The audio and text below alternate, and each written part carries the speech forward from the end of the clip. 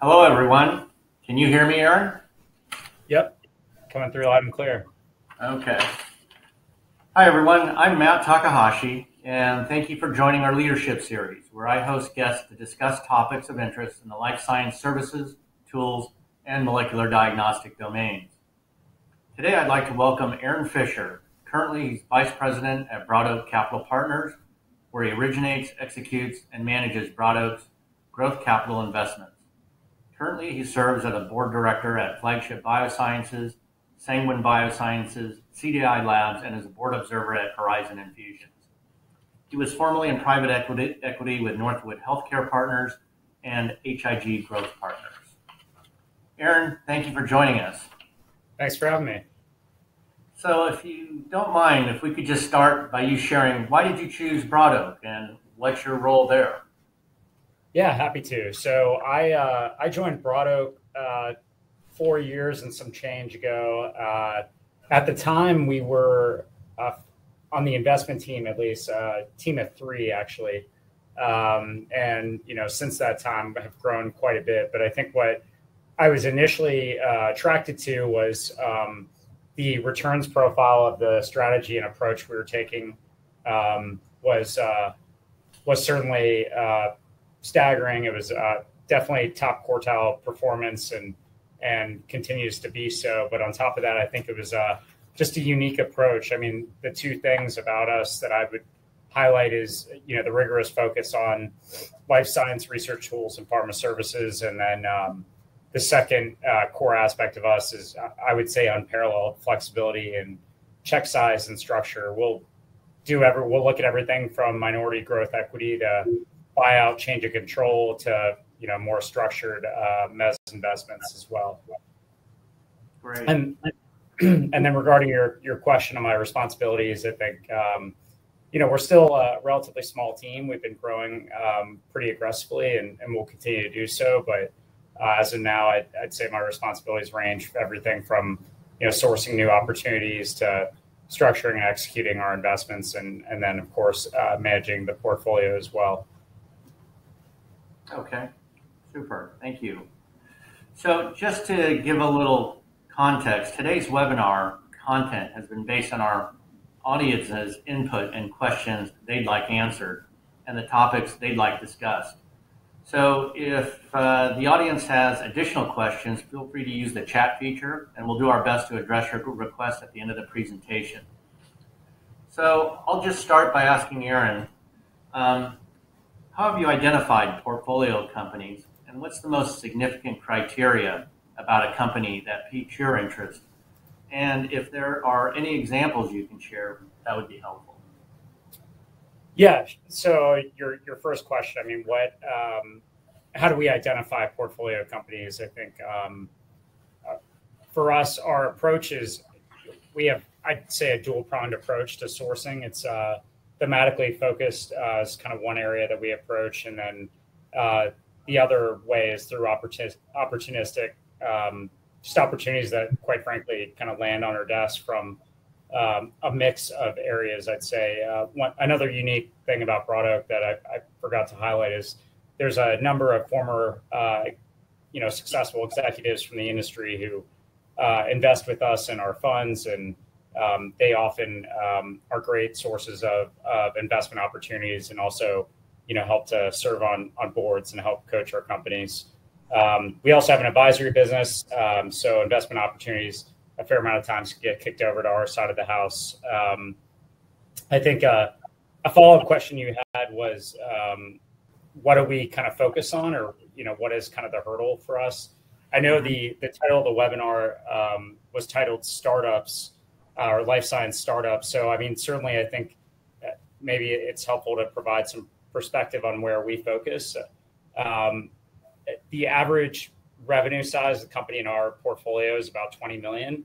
And for us, we'll invest in everything that, as little as kind of first kind of commercial proof of sale, up to, companies that are larger, way larger. But I think for us, we still kind of think of ourselves focusing on companies that are kind of hitting a commercial growth inflection point. That's certainly been the core of what we do, but we've also raised what I'd call a smaller kind of venture fund that's for companies that have proven or shown that they have demonstrated commercial proof of concept with their products or services. But needless to say, I think, for us, the focus mostly has been on commercial traction and growth. I think what's important to note, once you get past the technical stage of developing a product, the investment risk just goes down, quite a bit. So commercial traction is certainly something we've focused on. Your customer roster really matters a lot. It looks like we made a note here. Nothing signals more positive information regarding a company than what their customers say. I'd also say that, customers you've lost to tell you a lot in diligence. So yeah, I forget, was there any follow-up you had on that, Matt? Yeah. So in addition to commercial traction, what stands out with the companies that have partnered with BroadOak? Yeah. So, I think for us, and I think, as to the entrepreneurs out there in the audience right now, I think it's certainly in my opinion, best interest to be disciplined in capital efficiency. And what I mean by that, and the way we think about measuring that a lot, is kind of what is the level of commercial traction you have relative to the amount of capital you've raised to get to that point. And I'm sure we'll spend some time talking to Fair about the market that we're in right now. But, if you were to rewind, call it 2 to 3 years ago, where, money was flowing, companies were getting funded that really didn't have much to show. I think the name of the game was, conquer the world, raise massive rounds, and go after every opportunity you could go in a market. Right. I think for us, we kind of stayed true to our roots, which is, we like to back founders and companies that are very disciplined with how they invest in their business, because at the end of the day, we're giving you our money and our investors' money to manage. Is a good way to think about it. So the other things that stand out is, when you come and share the ideas or what you want to go after, we like our capital going into opportunities that are going to have a, defined ROI and, it can be kind of provable growth avenues. The other thing I'd say is, if you are an unprofitable business, having a manageable burn rate, I think, is certainly prudent. It's certainly important for us, but certainly prudent, I think, in today's market. And then, proven product market fit. We can probably talk a little bit later about, what specifically I mean by that. But that's usually well demonstrated once a company's shown sufficient commercial traction. But before that, there's ways to kind of think about measuring if you're achieving that. And then certainly, I think it's important to mention that having a well-defined competitive position for your product or service in the marketplace is kind of a generic statement, but I think you should really be able to understand as an entrepreneur what areas your products or services kind of stack up relative to competitors, and what customers care about, and why you are maybe better positioned than others. Okay, great. We'll be getting in a few more details about some of those items you just mentioned as well in a few minutes. So why do most companies not make it as a BroadOak portfolio company? And in general, what's lacking in those companies? Yeah, I think, look, there's a lot of different ways that we look at a business, but I think certain things certainly stand out. If a business is flat from a commercial standpoint, right, you certainly want to understand why that's happening. There's a number of reasons that you could have stagnant revenue performance. Could be leadership. It could be, lack of commercial infrastructure resources of the business. It could be a problem with the product. But I would say, again, as you're out raising capital, you're always trying to find reasons to avoid getting people to pass, just because, quite frankly, there's as much as you have going on as an entrepreneur, we've got, a lot of opportunities we're looking at, things that we're doing as well. So unhealthy burn rate, I mean, look, it really depends. When you're talking to someone like BroadOak, again, as I mentioned, we emphasize capital efficiency. And, I think if you're talking about some of the big venture investors in the world, an unhealthy burn rate or a large burn rate isn't as much of a concern to them as it is us. So again, I'm, just caveating here that I'm only giving you my perspective on it. But, I personally, where I spend most of my time is probably more in pharma services, service-based businesses that actually tend to more efficiently achieve profitability than maybe some of the instrumentation companies in our portfolio. So for me, I get pretty uncomfortable with any kind of significant burn rate, but across the portfolio, I'd say we try and shy away from anything that's burning more than $5 million a year. Unattractive customer purchasing trends. I think the goal at the end of the day, as I mentioned, to kind of achieving capital efficiency and making sure that you're generating a nice return on investment is does a company have products or services where they have customers that are coming back to the well and repurchasing, and not only repurchasing, the same amount, but repurchasing more. I think that's generally shows a level of stickiness and interest in what the business is doing.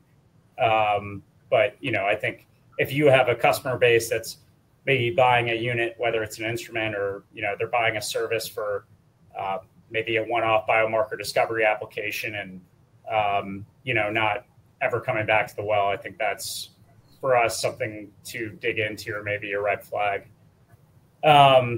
And then look, at the end of the day, I think great businesses are really built on the backs of incredible leadership teams. And, that's, I think a lot of times there's signals you can glean in interacting with enough management teams as I have over time, where there are folks that, just initial behaviors might be red flags to not being really receptive to taking advice or being, productive partners in the future. So that's, for me, a pretty immediate kill in my book. Mm-hmm. Yeah. All right. And what are you see as the most significant blind spots that startups or growth stage companies may not see? Yeah. So again, it looks like I put the caveat here. Depends on the stage of company, but look, I think it's really I empathize a lot with the entrepreneur. I think I'm always incredibly impressed with the amount a lot of the folks that we've invested in or invest in or consider investing in have accomplished on so little. And, I think being heads down in your area and being an expert in what you're focused in these markets that are, extremely technical by nature, can make it easy to have blind spots. So I don't mean this, disrespectfully, but things that we see a lot is, again, highlighting the nature of kind of the technical aspects of our markets. You tend to find a lot of very scientific, technical founders who are developing very interesting products based on very fascinating science. But what I'd really encourage people to think about is it is worth investing early on, conducting some market or research or investing early in some commercial resources that help drive your product development in a way that is responding to market needs and not just based on, maybe something you had experienced doing in a lab that you thought was interesting. Because cool science doesn't always translate to revenue, and you're in a business, not a science project. So that's something to keep in mind. I would also say that, I think you tend to get entrepreneurs that are very excited about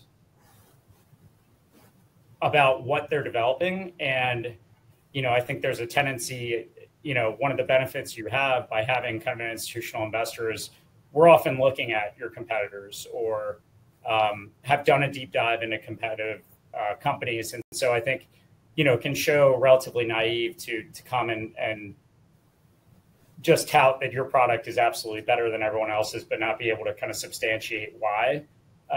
So I think it's really important that you're keeping an eye on competition and understanding what things at the end of the day that the customer cares about for whatever application you're going after, and making sure that you're comparing thoughtfully to kind of other competitors that are developing. And then, lastly, I mean, trends in the market overall. I'm sure we'll probably talk a lot today about the current market we're in, but there are certain times to think strategically about when to raise capital, how to raise it, why to raise it, and it's sometimes people get caught with their pants down. Maybe raising money at a price they shouldn't have, or just kind of understanding, the more macro environment that they're in relative to what they're doing. Mm-hmm. Okay. Thank you. So next, what makes a company's solution sound too good to be true versus maybe something that seems like a worthwhile area for a longer term development? Sometimes the technology moves so fast and some solutions are obsolete before the platform is completed. What are your thoughts on that? Yeah, so I guess the first question on,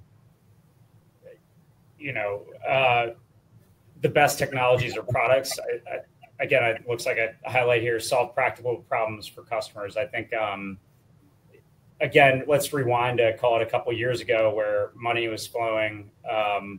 And I think a lot of people who were able to present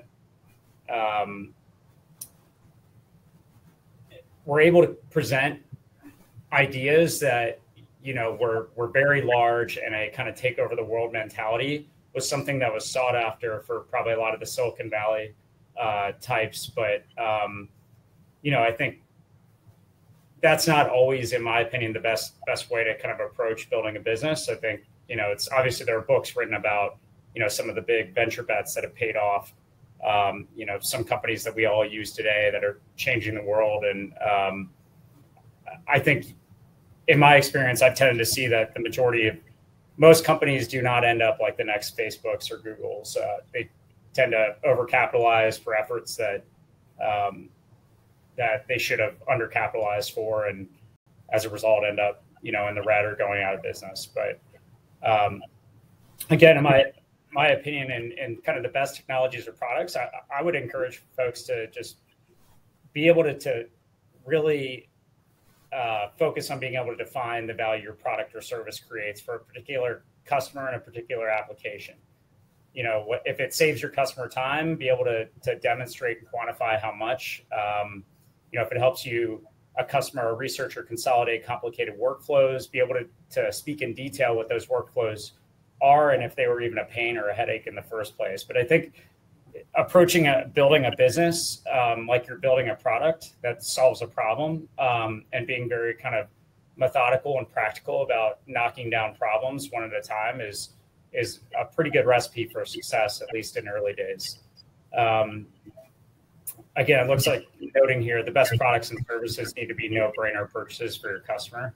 I think investors are become pretty keen on picking up on that. Is this something that demonstrates immediate value in markets that we understand? And, I think that's usually demonstrated through pretty solid commercial traction as well.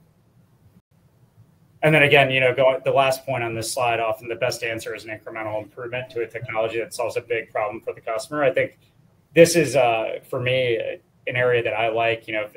If you're looking at innovating in a market that's already proven, I'll give you an example.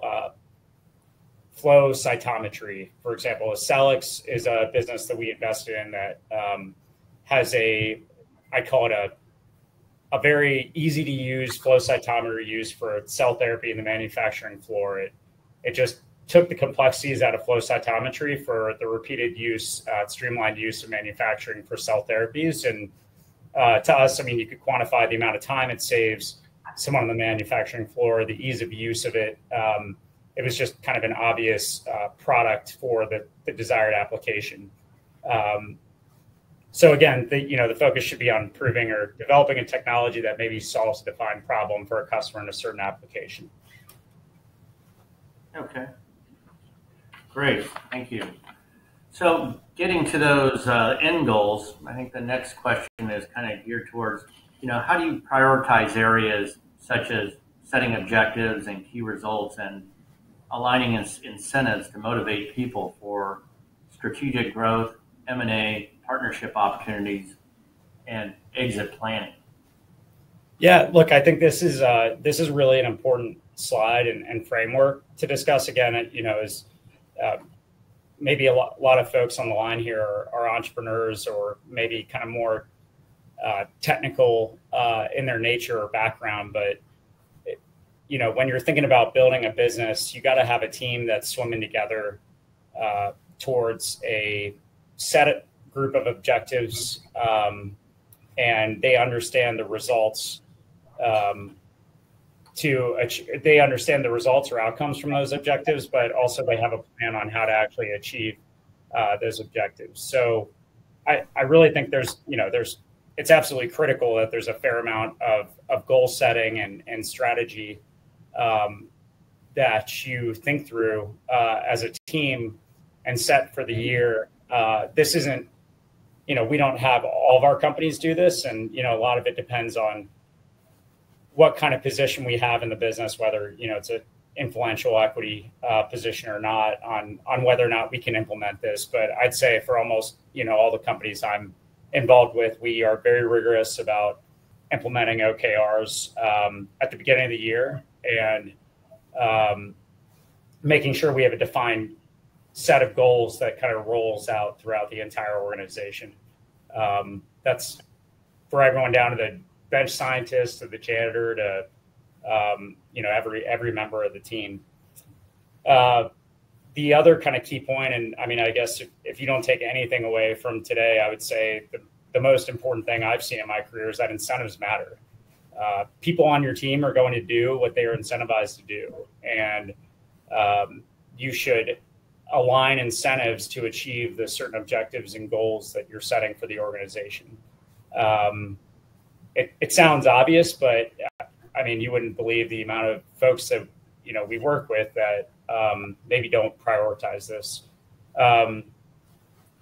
We have a bullet here. It's important to know your team and what matters to each of them. I think that can give you wiggle room, and maybe financial gains aren't the key incentive that matters to each employee of yours, but you should absolutely understand what does motivate them and why, and kind of align their incentives to the goals of the team and the organization. Looks like I made a note here.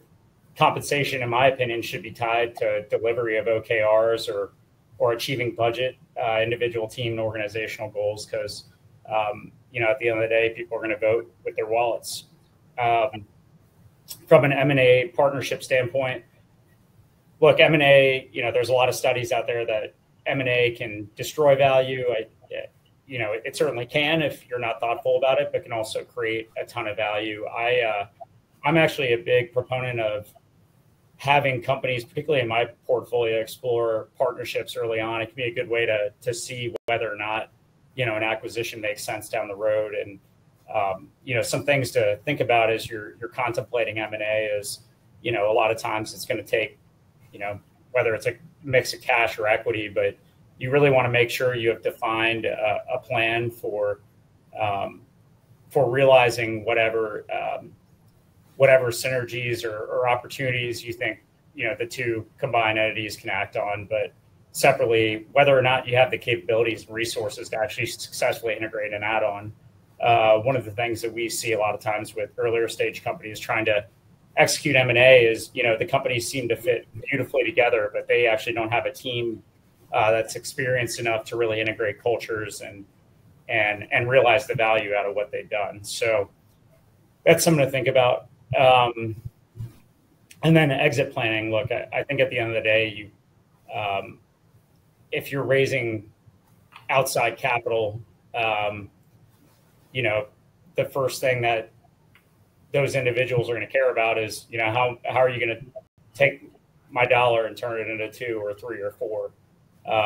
And there has to be an exit at some point. So having an idea of your exit strategy and keeping track of, you know, the landscape in M&A, what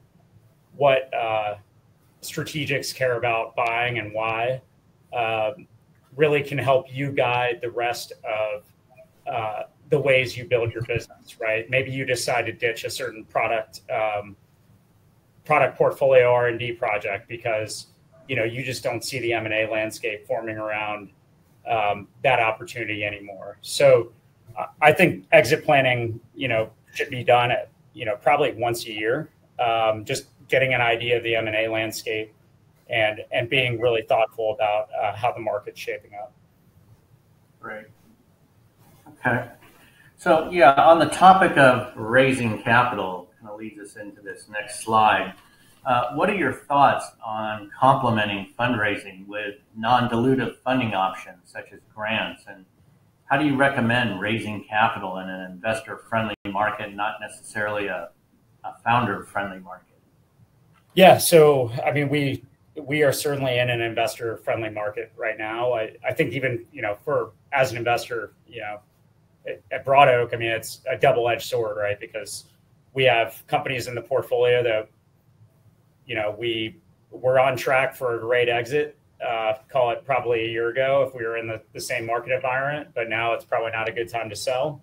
Vice versa, it's a great time to be investing. And, you know, it's certainly, you know, if you're investing equity, you're looking as an investor that, you know, the lower the price, generally speaking, the more favorable in terms of investment opportunity. And the reverse is true, certainly for sellers or founders raising capital. But your question around kind of non-dilutive capital, look, I would say there are a lot of times we take a look at companies that come to us that have raised, you know, sometimes, you know, in orders of tens to 20s of millions of dollars in non-dilutive funding. And that's great. But at the end of the day, you're not going to be valued off of dollars coming in your organization from an NIH grant.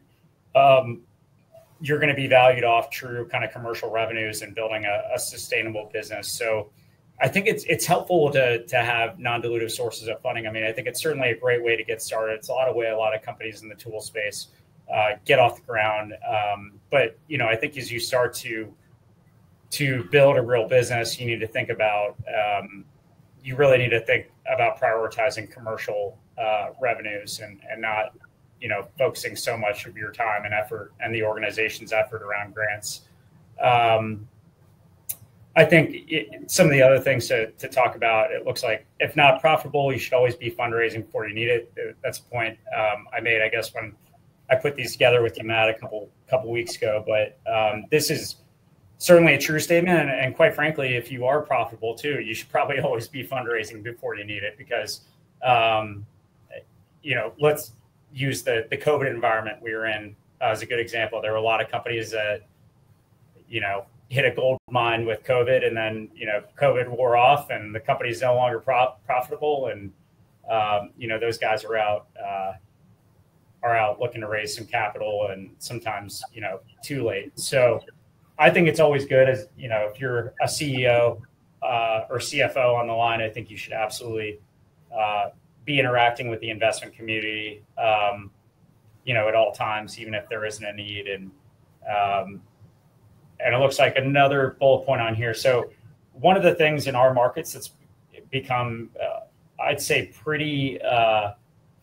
pretty new advent over the last, call it 5 to 7 years, is there's a growing market of capital that's coming from the large strategics in our markets, the Danahers, the Agilents of the world.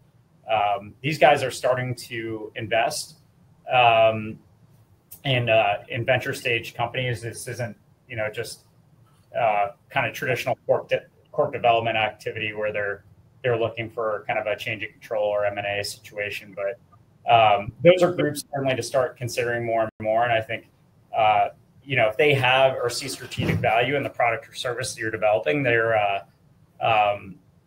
can be helpful partners. But at the same time, you got to be really careful with those guys because a lot of times there will be strings attached. So that's something to consider. And then I think, Matt, your last question was around raising equity capital in an investor-friendly market. Yes. Yeah, some of the bullet points here. I mean, be judicious with your spending. Again, you probably already heard me harp on about capital efficiency, but I think, today it's absolutely, you need to be more prudent because money is expensive right now. And it's, in my opinion, that's not going to change for some time. So, I mean, you really need to be focused on capital efficiency. If you have a burn rate, reducing it. Have a defined plan and outlook for 6 and 12 months. I mean, again, I can't emphasize enough that having a plan is developing a plan, having a plan, trying to stick to it, revisit it every 6 to 12 months is extremely important. If you don't have a budget, you should. If you don't have a plan, you should. So some of that can stem from also having a good kind of experienced board. And, if you have a board now and your board's not helping you do that, then you should probably start looking for new board members. Being open to bridge rounds or other sources of financing. I mean, again, as I mentioned right now, it's a tough time in our market to be raising equity. It's going to be expensive. You're going to have to be realistic about valuation. Company multiples aren't around what they were in, call it 2020 through 2021. So if you're raising equity, you need to understand that it's not going to be cheap, and a way maybe around that to try and bridge through to what could be a better market. I don't know, in some time is thinking about bridge rounds. And again, we're not in a time where big rounds and taking over the world is a good idea, in my opinion. Depends on who you talk to. If you go down Sand Hill Road in Silicon Valley, they might still tell you differently, but I don't think that's a recipe for success. Got it. Okay. So kind of back into more of some of the nuts and bolts of the companies. How did your clients prioritize market opportunity and applications? I think you addressed this previously, but did they take a more targeted or a broader approach? Yeah, it's a good question. I think some, with some of our portfolio companies, it's, sometimes it's happened haphazardly. They developed a product or offering for, something they had in mind. And then, it turns out they've got, maybe it was something that was meant for academic research. And then, they end up having pharma, reaching out to them, and, they realize there's a much bigger market in pharma than they previously thought. But, I think once we get involved and you're talking about kind of allocating capital that you might have on your balance sheet, I think it's really important to understand the market opportunities that exist and do really, particularly if you have a product or technology that could be applicable for a lot of markets. Again, it's this idea of being, capital efficient, but focus on the markets and or applications that are going to give you kind of the biggest bang for your buck. So there's a bunch of different ways of doing that. Obviously, there's consulting firms that specialize in doing that. LEK, a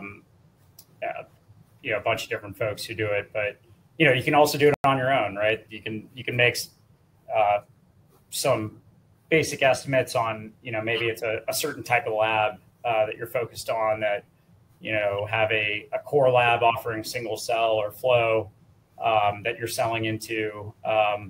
You can start to figure out how competitive that market might be and start to force rank these things as you're starting to think about doing more product development into a certain end application.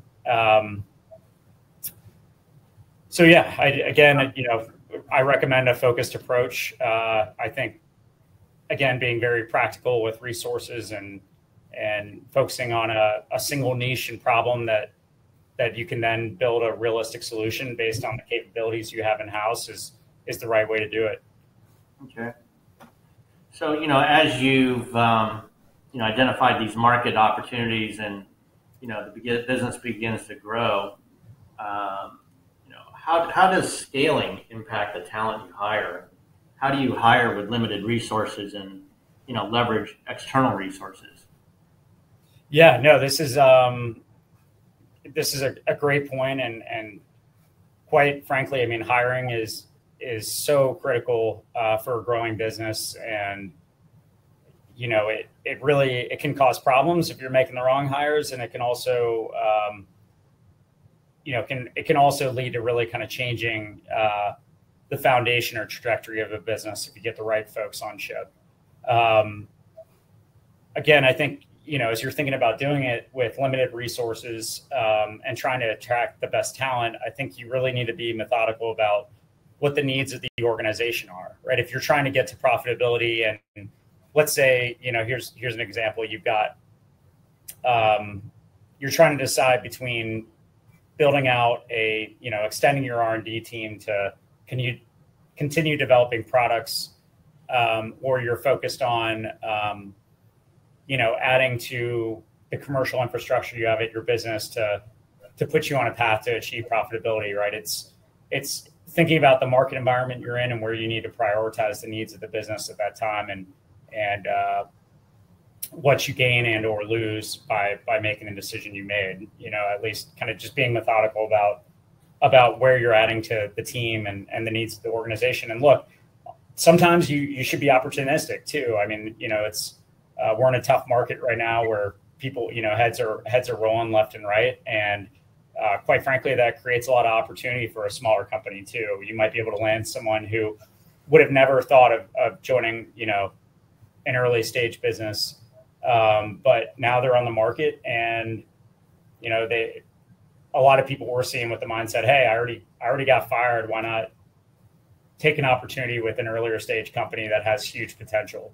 So I think you need to be open about, open to offering equity in the business for the right folks. And, I think there's ways to be creative on comp for the right folks.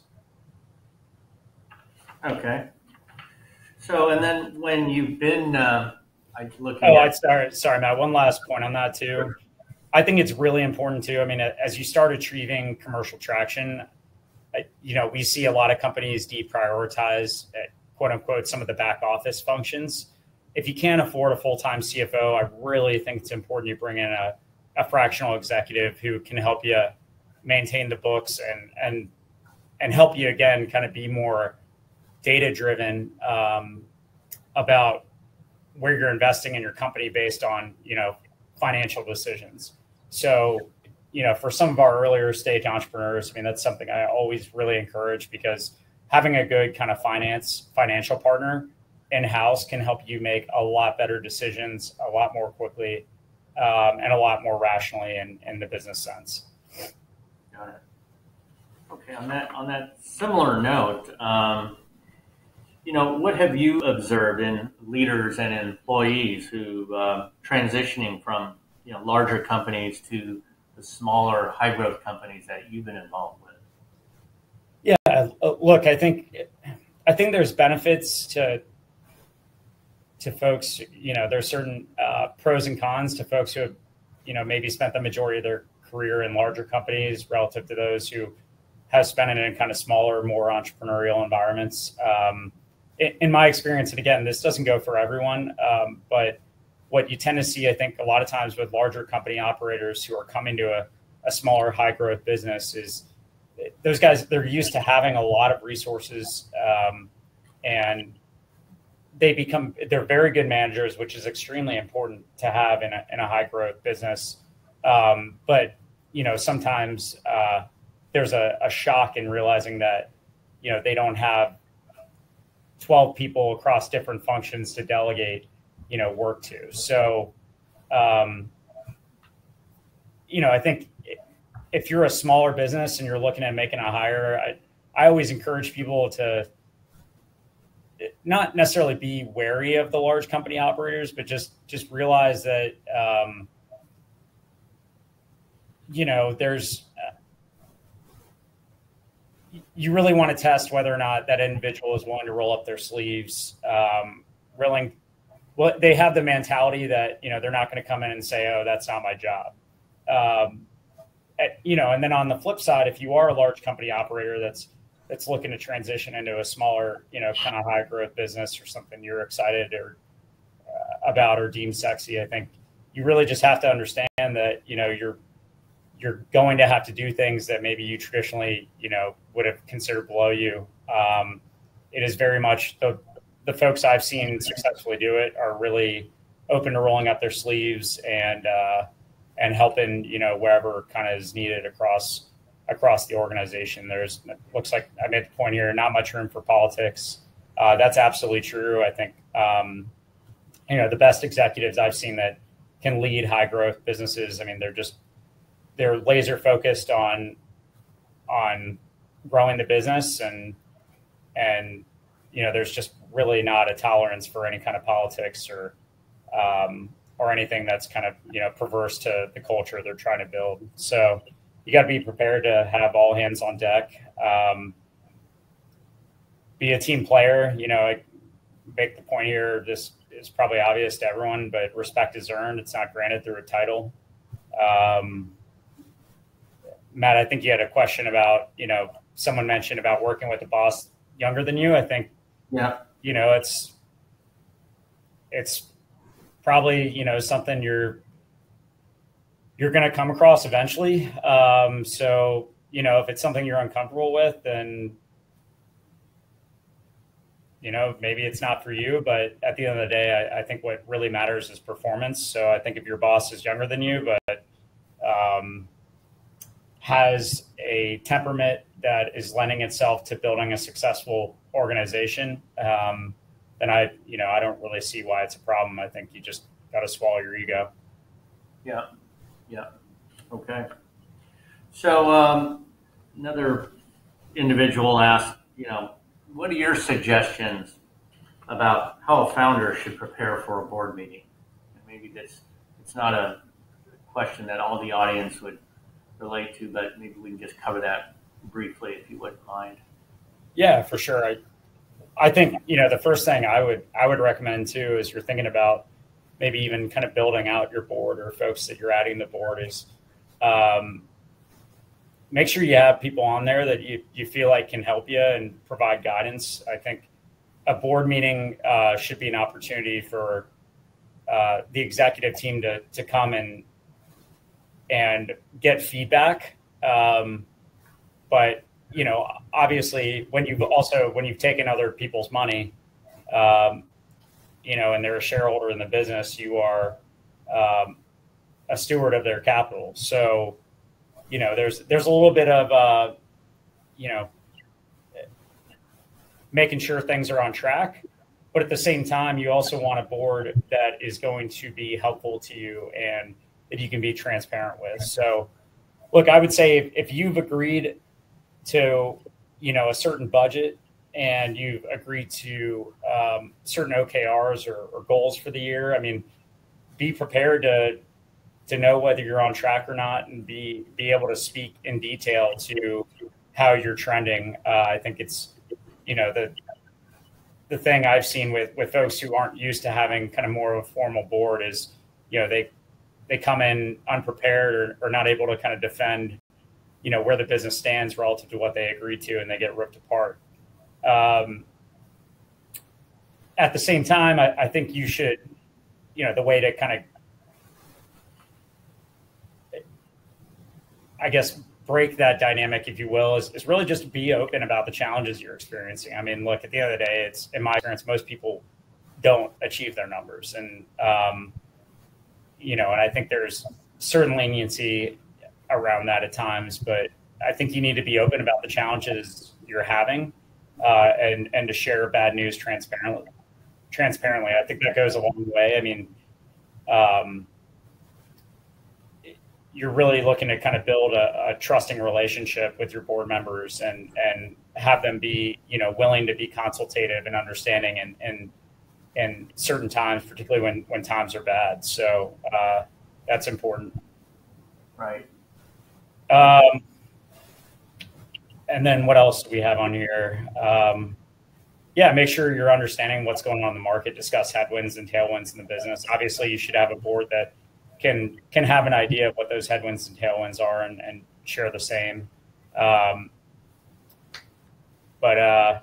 also, look, you should have folks on there who can be helpful to you. I think you should be comfortable asking for advice or support when you need it. That's what a good board does, in my opinion, on top of just making sure you're not, driving the company into a well. Right. Okay. Well, speaking of headwinds, I guess kind of leads to this next couple of slides. Could you comment on the macro and micro view of the life science tools, services, and bioservices market? And, there are headwinds, but what do you think is the long-term outlook?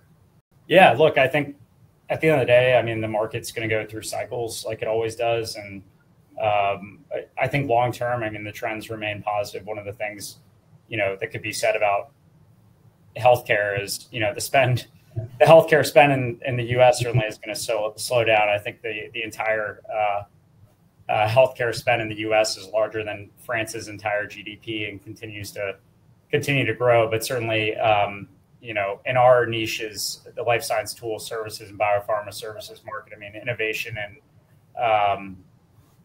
and the spend on drug development, it'll ebb and flow. But I think at the end of the day, there's going to probably a more rapid pace of innovation that's occurring that's going to lend itself to more spend going into drug development and new therapies and thus disease research. But at the same time, right, there's also kind of macro economic aspects that impact our market, right? Like the increasing interest rate environment we're in right now.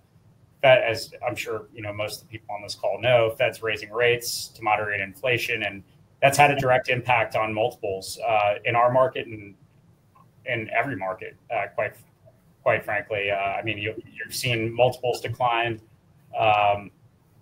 directly as rates have been raised. So cost of capital is certainly more expensive now, and that's going to impact prices.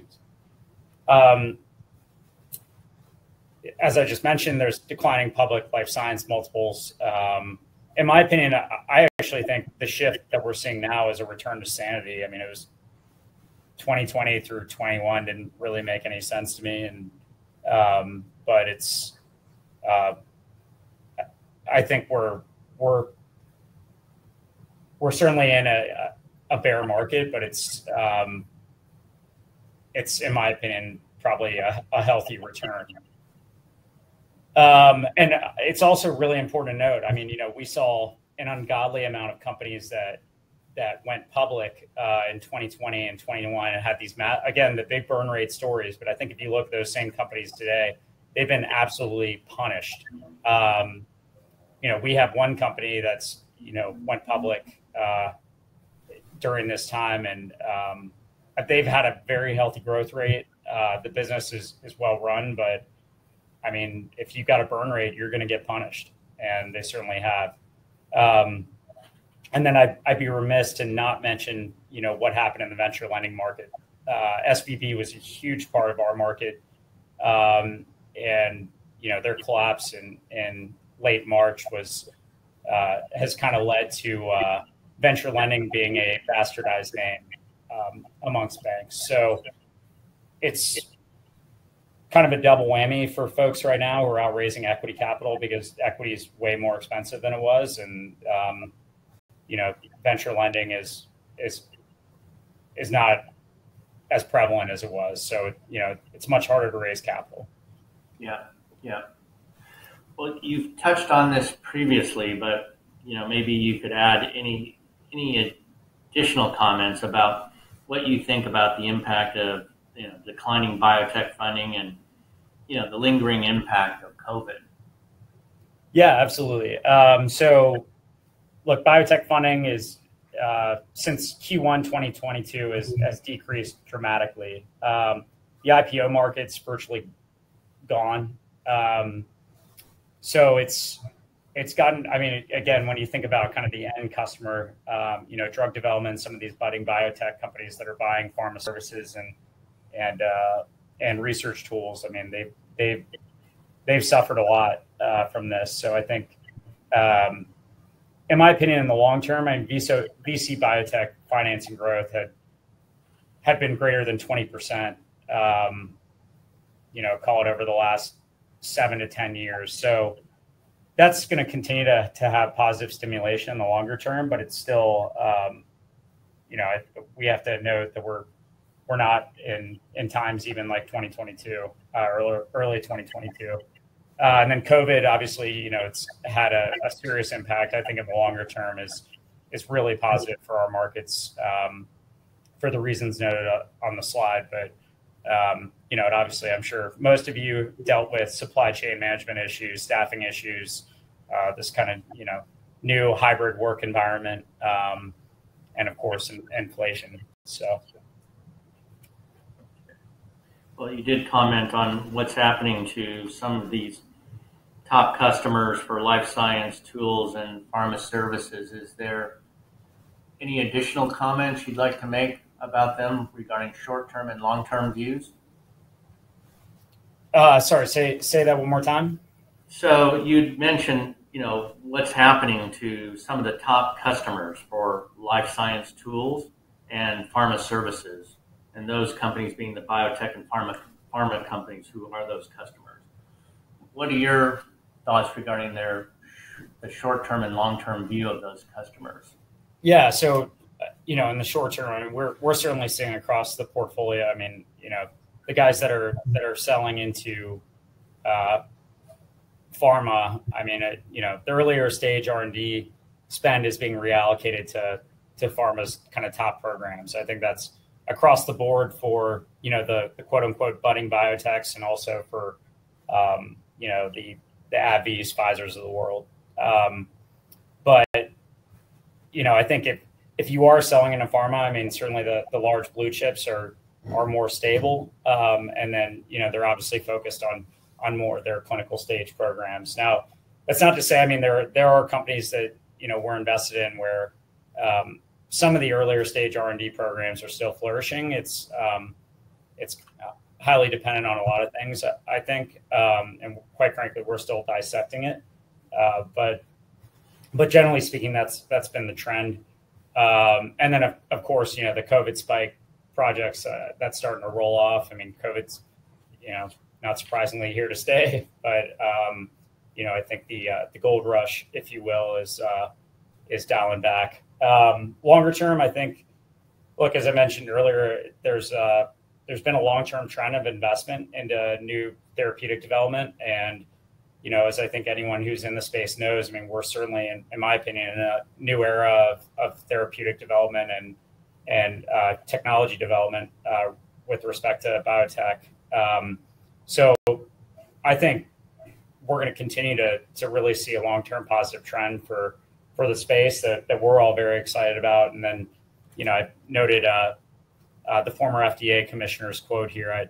I don't know if it'll be approving 10 to 25 CGT products a year, but it's certainly going to be, in my opinion, more as we move forward. So I think it's an exciting time to be in the space, and long term, I think this is just probably another typical market cycle. So okay, so we're running short on time. I'm just going to run. This last one is, what about the other customers like NIH funded projects and academia as customers to the life science tools and services? Yeah. Talking about that. Yeah, NIH and academia. I think probably arguably a more stable market right now than pharma. But I think the NIH spent, looks like in 2015, $30 billion, and 2024 they're budgeting that $15 billion can't be right. It's probably a typo on my end. it's probably closer to 51 billion is expected to be budgeted for 2024. And look, we're seeing academic research spend is healthy. It's dialed back a bit, but it's not falling off a cliff for the most part. And again, I think longer term, the fundamental drivers demand have historically been less sensitive to economic cycles in our markets, which, long term, the whole thesis, I think, of BroadOak is this is a great space to invest in because of that dynamic specifically. So sure, there's going to be market cycles along the way. That's no different from any industry, but longer term, I think it's an area that's really exciting to be in. Right. I know we have other questions that were added from the audience previously, but there is one question in the chat box that I don't know if you saw that. Aaron, what's your view of a product company having a service business in terms of exit valuations? Yeah, sure. No, it's a great question. And Dan, it looks like that's from Dan Calvo, who's an amazing CEO in our portfolio at Sequel. So really glad you could join, Dan. My view on a product company having a service business in terms of exit valuations is, as Dan could probably speak to, first of all, that model, the hybrid model when you're developing a suite of products around a technology. I mean, sometimes you need a services business to help enable market adoption. I think NanoString is probably a really good example of that. I think their success was inextricably tied to creating market adoption through their service portfolio. But nonetheless, Dan's question is around what's my view of a product company having a service business in terms of multiples.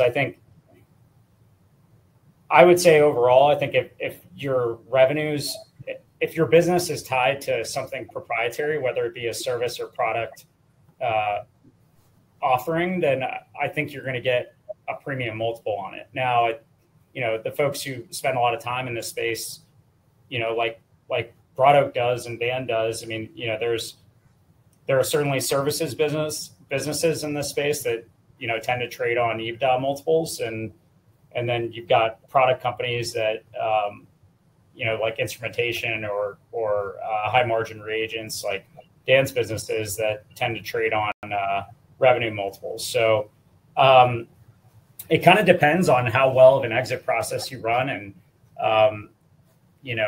if you hire a banker, are they able to create a competitive process that can justify a good exit? But, my inclination would be to mark up a service multiple on the service side of the business that is tied to tech-based revenues, and then for the products business to give you a revenue multiple. Got it. Okay. Well, unfortunately, our time is running out. Was there any other questions or topics, Aaron, that you would like to cover that I had provided you some of the additional questions from the audience that you would like to comment on? I know our time is quite limited right now. Yeah, sure. I think there was a question about gene versus protein versus multiomics and something about trends towards merging of technologies, specialization. I think it's a great question. I think there is a mixed answer here, and some of it depends on what part of the industry you're in, tools versus services, and who your end markets are, pharma versus academic. I think you can be successful being really good at one thing. I mean, we find a ton of great businesses that have really built a very focused offering in a niche space. And actually, that's one of the things I love about kind of the complications in this market. Sometimes it requires serious focus and technical expertise to deliver even a very kind of focused offering. So I would say focusing in molecular or proteomics or whatever analyte it is you have core capabilities in isn't a bad thing. But there is most certainly growing demand for multiomic offerings. I think that is multiomic might be kind of the word of the last 2 or 3 years now. But I'd highlight an example would be what's happening in the single cell instrumentation market, which is still obviously dominated by 10x, but the original instrumentation was focused on RNA as an analyte. But we started to obviously see researchers express interest in other analytes. And since, you've seen Mission Bio launch instrumentation that can analyze DNA and cell surface proteins in single cells simultaneously. Similarly, 10x at BD and Bio-Rad have all since launched offerings to analyze gene expression and cell surface proteins simultaneously as well in single cells. So, another example of this would one of my company's Flagship Bio is a spatial biology CRO, really, really impressive management team that has come together there to continue to build what is becoming a fantastic company. But they built their flagship offering, no pun intended, in digital pathology. But most of our clients have become interested in obviously what's going on at the molecular level of their programs as well. So we acquired a lab that offered a larger suite of molecular capabilities as well as flow to really deliver a quote unquote multi-omic picture for the clients that I think is unique. Long story short, I think there's a multi-omic trend occurring, but you can still build a great business specializing. Great. Well, thank you. Well, thank you very much, Aaron. I think there's still a lot more to cover, but unfortunately our time has run out. I really appreciate you joining us and for participating in our webinar. And a link to the webinar recording will be sent to the participants, so that will be coming. We hope to see you at our next series where I'll be hosting Charlie Silver, former founder and CEO of Mission Bio, on August 23rd, where he'll share some of his lessons learned while leading high-growth companies. Aaron, thanks so much. Thank you, Matt. Everyone have a great week.